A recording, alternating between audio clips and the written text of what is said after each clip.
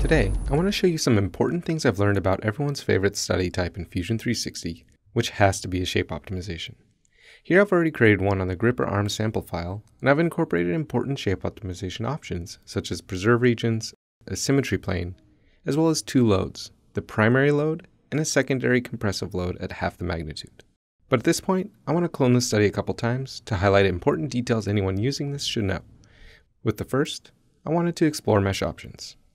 We'll access the mesh details and expand the advanced section to reveal that it's defaulting to a linear mesh type.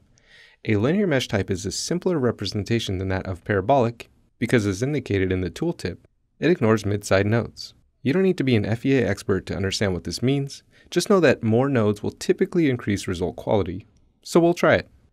Next, we'll clone it again, and as the name I'm giving this iteration indicates, we'll increase both loads to 10 times that of the original. Finally, one last clone. And in this setup, I want to force the ratio between the loads to be skewed from the original by keeping the primary force where it is, but reduce the compressive force to be almost non-existent. With that done, let's cloud solve all four of these at one time. And although I can go work on other designs while that's offloaded, I'm staying here because I want you to note that the parabolic mesh studies are taking much longer to solve. With added nodes and accuracy comes more complex math. Skipping ahead, the results are back, so let's review.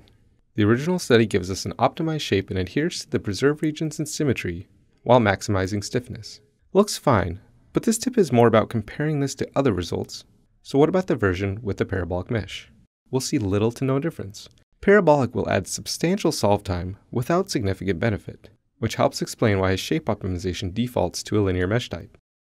Next up, the case where we apply 10 times the load, which surprisingly produces the same results, because the way it's currently being solved, the load magnitudes are only relative to one another. Which leads us to the last case, where we finally see something different due to a 1000 to 1 load ratio versus the 2 to 1 ratio found in the other studies. Further to that, note the nearly negligible front face.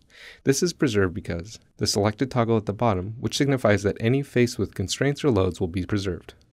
Which makes sense in most cases, but it's something you should be aware of. With that said and done, let's go back into the original setup and promote the mesh. Using it, we can 3D print this model as is, jump into the mesh workspace to smooth it, use it to create CAM toolpaths, or we can use it as a guide to remove materials from the design. Keeping my budget in mind, I'll choose the latter and use the mesh as a guide to remove areas that have no importance to the load path.